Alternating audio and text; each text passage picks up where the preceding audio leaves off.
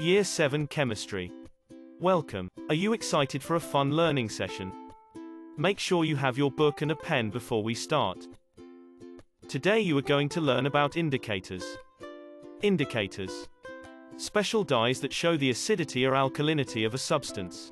Some only show acid or alkali and some give an idea of pH value. Universal indicator turns red in strong acid, orange in medium acids, yellow in weak acid, green in neutral substances. Blue in weak alkalis, dark blue in medium alkalis, purple in strong alkalis.